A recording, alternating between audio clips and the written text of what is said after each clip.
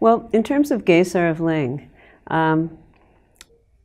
naturally, this is not something familiar to us in the Western world. However, in Asia, the story of Gesar is very well known, you know, in China, in Mongolia, in Tibet.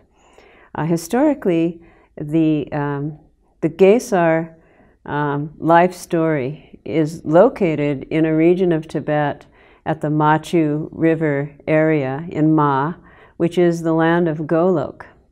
And Golok is a land that has produced many countless realized masters.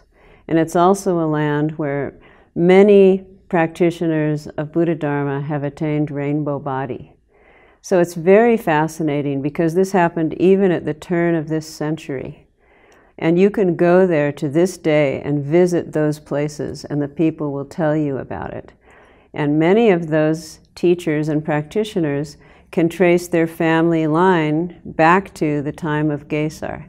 Gesar is not a fictitious lore.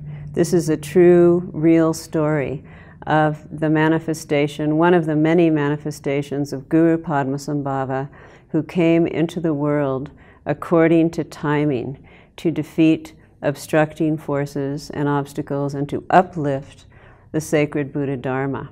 And so it's a fascinating story, but I bring that up about Golok because the entire epic is loaded with proverbs and information that really find their roots in the Golok heritage. And so in learning the epic of Gesar of Ling, you're also learning about the Golok people. And another interesting point is that many of these masters from Golok are now living in the West, coming to the West, teaching and spreading the Buddha Dharma, more than any other area in Tibet from what I can see. So there seems to be some kind of a karmic destiny in a way that their tradition would come out and spread around the world. And with the spreading of that, it also does spread the blessings of Gesar, the great warrior who, you know, represents the kingdom of Shambhala and the highest potential of a human being. Those proverbs that are loaded throughout that epic are lessons on life. And it's not something that is other than exactly what we need, especially now. So I would encourage everyone to definitely read that epic. It's a little harder to get through the first volume. Don't be discouraged. By the time you get to the second volume, it becomes much more lively and fun. And then on into the third, and there's more to come. We're also engaged in the translations of the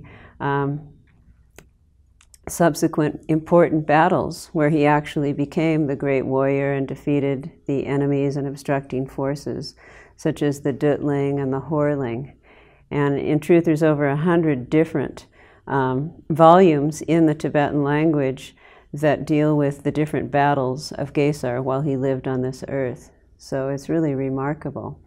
And even the government of China has set up research centers for Gesar literature and for the propagation of this, because they've understood what an important narrative this is in a worldwide sense, and they're encouraging the translation of it into other languages as well, including Chinese, especially Mandarin Chinese.